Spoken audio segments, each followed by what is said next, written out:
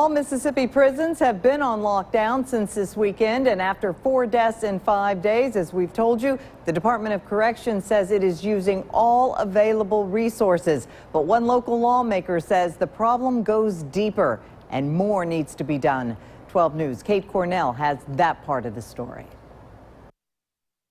It's been a bloody few months for the Mississippi prison system, statewide. It is in horrible shape. It's in turmoil. It's in crisis. At least 4 inmate deaths in the past week, and the entire system is currently on lockdown. MDOC's communications released a statement explaining the current lockdown situation, saying that movement remains restricted in all of the prisons. They ensured that the conditions at Parchman and all other prisons, state, private, and regional, are under control. I spoke with one local lawmaker, Senator John Horn of District 26. He begs to differ.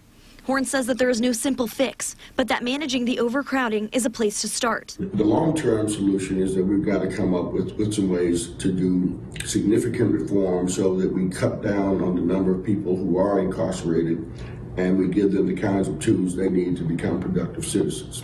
Funding is another major issue. Horn says that guards are underpaid and prisons are understaffed. They're the ones who are on the front line of the system.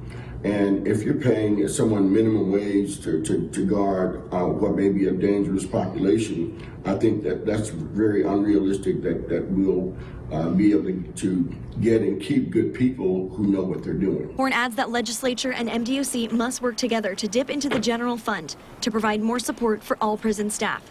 In Jackson, Kate Cornell, 12 News.